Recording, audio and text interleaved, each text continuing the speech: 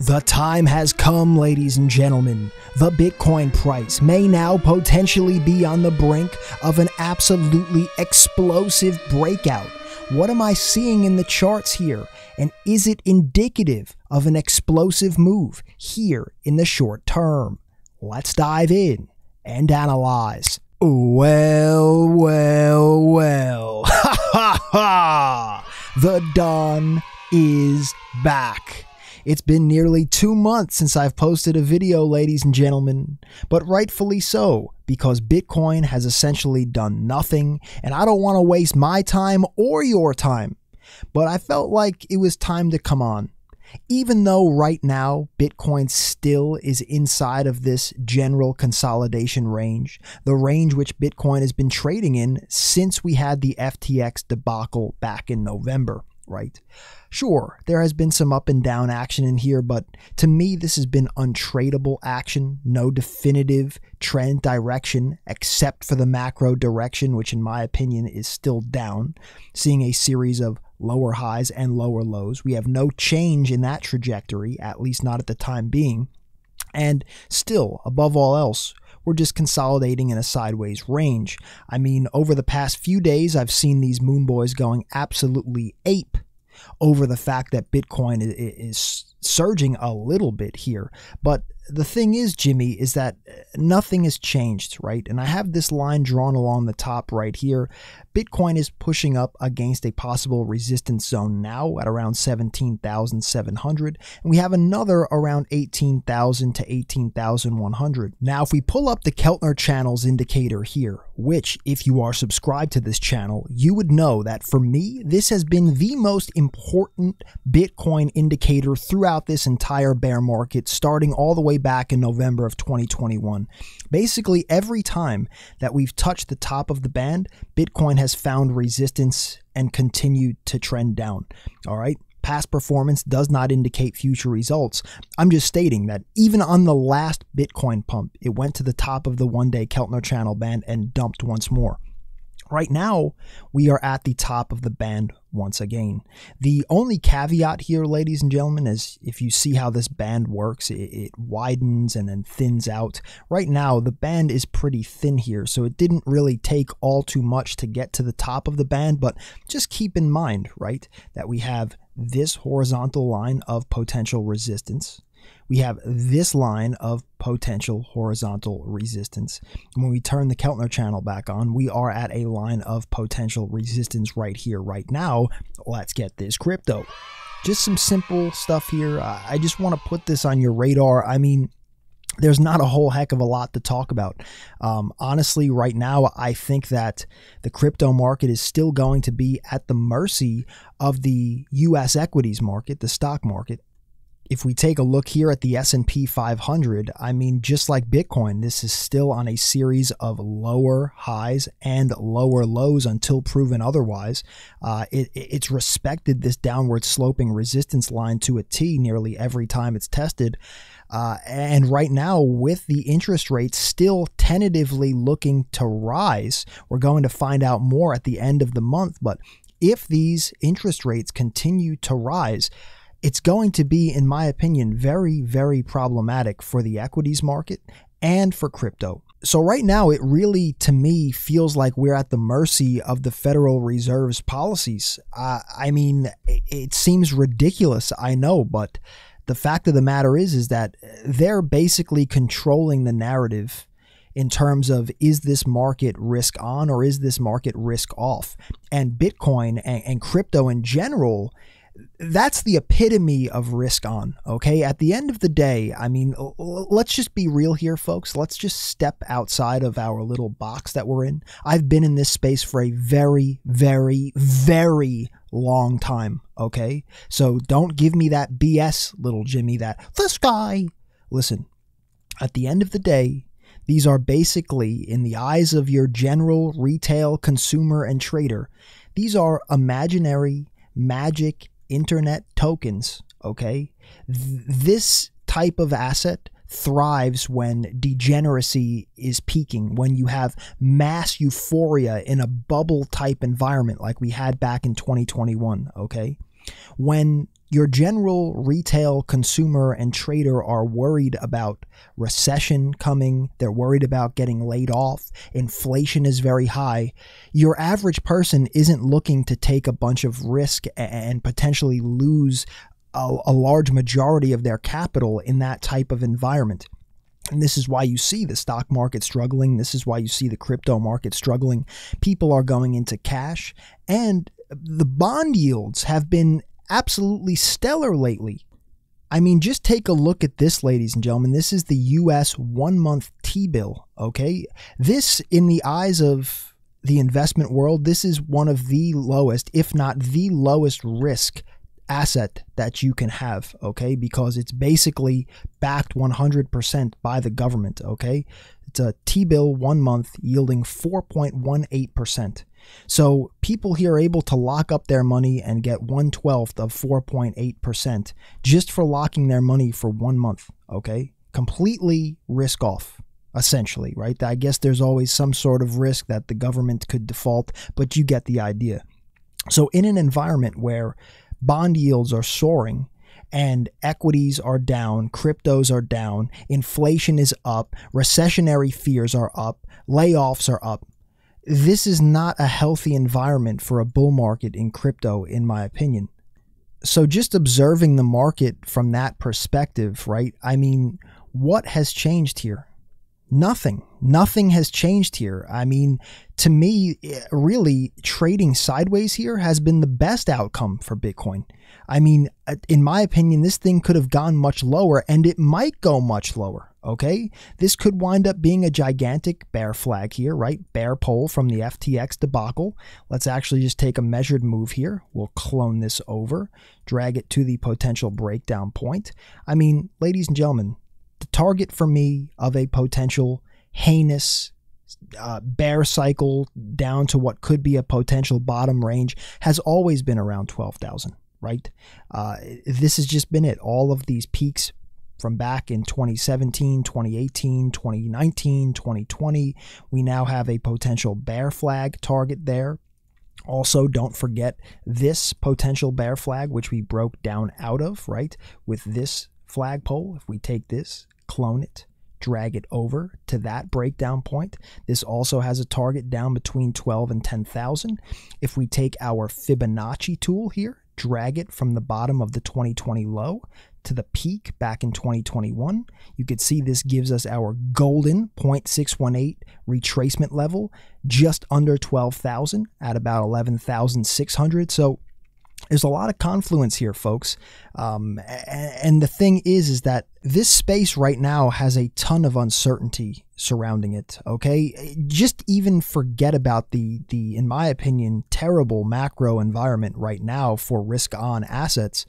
Just think about what's going on with FTX. Think about all of the FUD surrounding Binance and these other exchanges and all of these other players going insolvent and all of these bankruptcy fears and this, that, and the other thing. There are so many negative narratives right now that it's actually surprising to me that Bitcoin is even holding this level.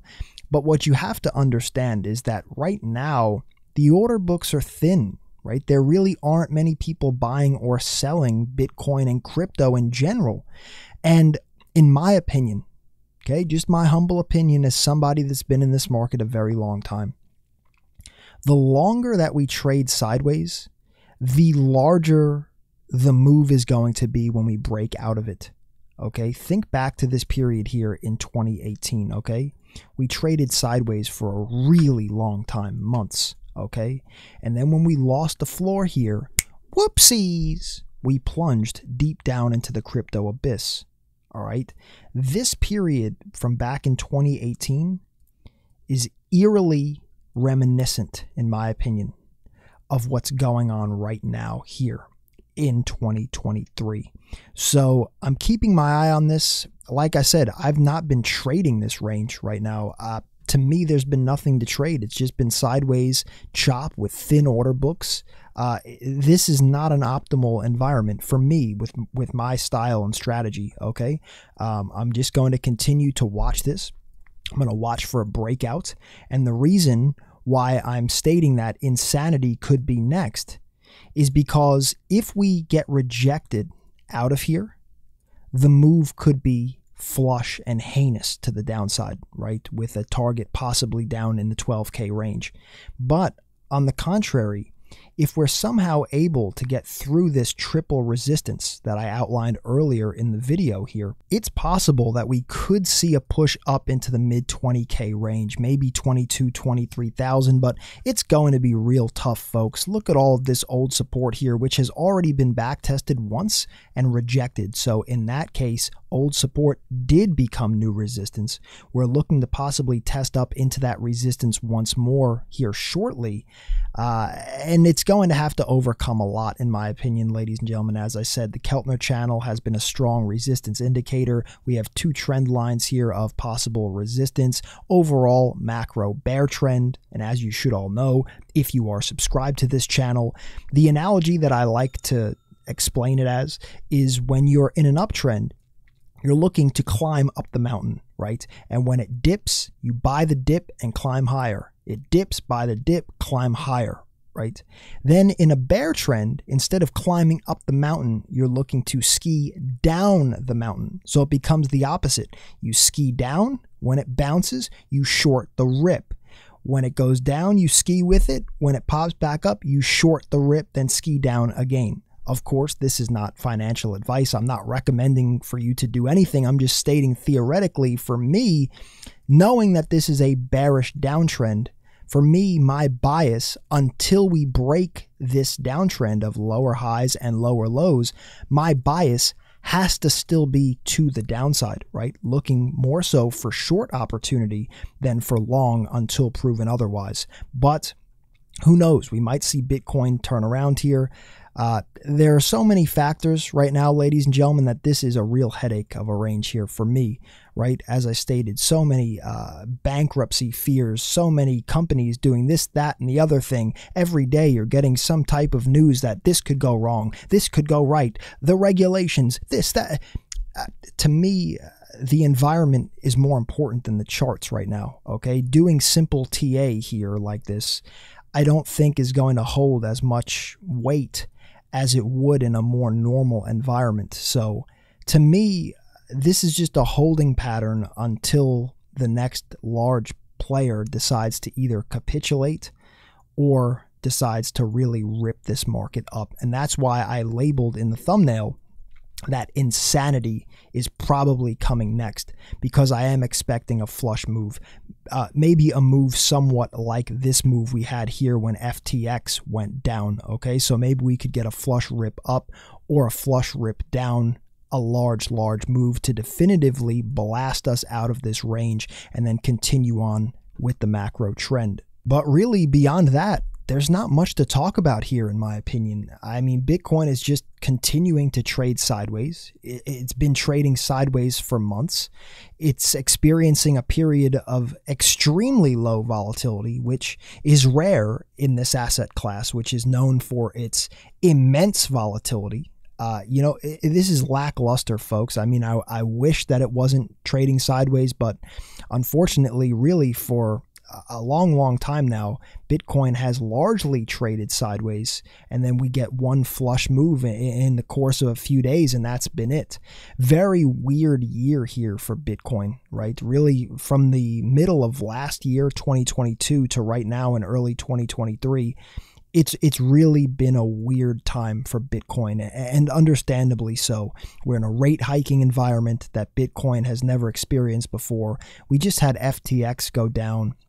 There are other companies at risk of going down. The space is in a very weird spot, so I do understand it. Unfortunately, for me, as someone that's looking at this market realistically, I have to just continue to wait here and see what happens, right? So still for me, really a no trade zone here, unfortunately, but I'm going to wait for what I perceive to be a better risk reward position for myself before hopping back into a trade in this market. And if you're looking to continue to stay updated here, make sure you hit that thumbs up button for the YouTube algorithm. Thanks for the thumbs up. And if you're brand new, don't forget to subscribe, tick the little bell, and select all so you get the notification next time I upload. Welcome to the channel. And, well, I don't know exactly when I'll post my next update, folks. If we continue to trade sideways here, there's nothing really to update on. If we get a flush move and we start to have volatility, of course I'll be back. But, this video today didn't even really have to be put out. I just figured, you know what? Let me give my people an update here, right? Wish them all a Happy New Year. Happy New Year to you all. And then we'll reconvene once this market finally starts to move again.